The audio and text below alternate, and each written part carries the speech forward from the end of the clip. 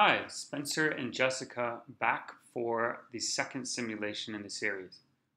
So what are we looking at today? Right, so this is similar to where we left off in the first simulation. We have three nodes that are located in New York. These nodes are pretty full as we get started. And what we're going to show is how a cockroach cluster can elastically scale. So it looks like right now there's one replica per node. What happens if you add a fourth node? Well, let's start the simulation. This is where Cockroach gets interesting. So in this particular simulation, as you can see, there is quite a bit of client traffic. The nodes are quite full. You can see they're all at 83%, and there's a lot of clients accessing it. And again, this is a simulation. The nodes have very small capacity. We just set it that way, so you can see, well, this thing's filling up quickly, and we better do something to alleviate the fullness of the cluster, or it's going to run out of space, and we're going to have a broken cluster. So in this particular case, what we're going to do is we're going to add 5 additional nodes and watch it rebalance.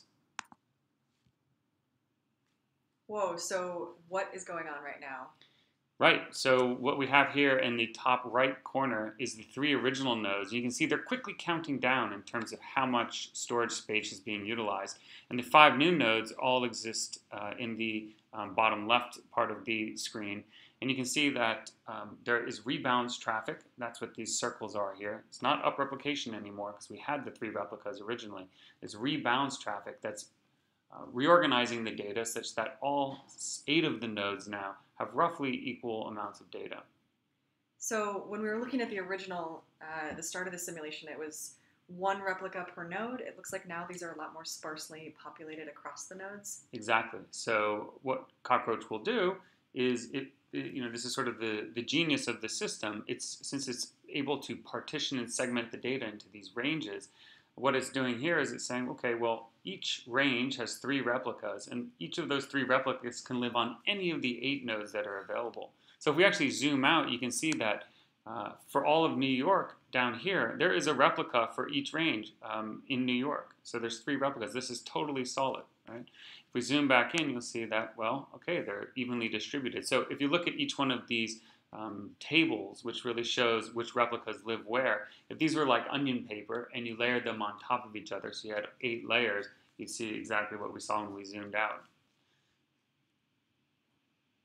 So it looks like there's still a lot of activity happening between these nodes. Exactly. So this is just the way the simulation is showing things. If there's an actual up-replication or rebalancing step, what will happen is we see one of those circles moving. If there's just traffic coming in from clients that then has to get replicated, we just see this little strobe of the network line. So, so this is 8 nodes now. Can you make it any bigger? I'm glad you asked. There's actually a nice little setting in the simulation to add another 8 nodes. And this really demonstrates something pretty epic. Really, what's happening is that we're going from 3 to 8 in the original simulation. This is going from 8 to 16. So we're really doubling the amount of nodes that are available, and we're doubling the aggregate network bandwidth that's available in this cluster. So you can see that it will rebalance the cluster much more quickly than the original simulation. And is this it? Well, we actually can show that again kind of at an even larger scale by adding another 16 nodes in this simulation.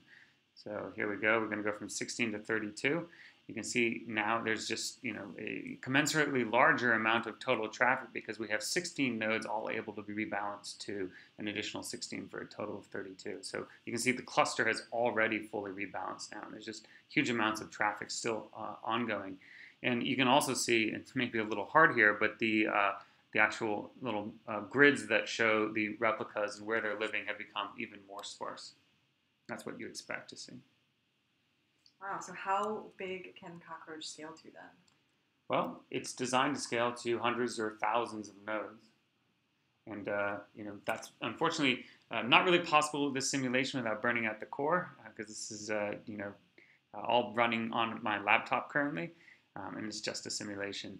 And D3, the graphics library that is showing the simulation, is doing most of the work right now in the system. But that's all we have to show for this particular simulation.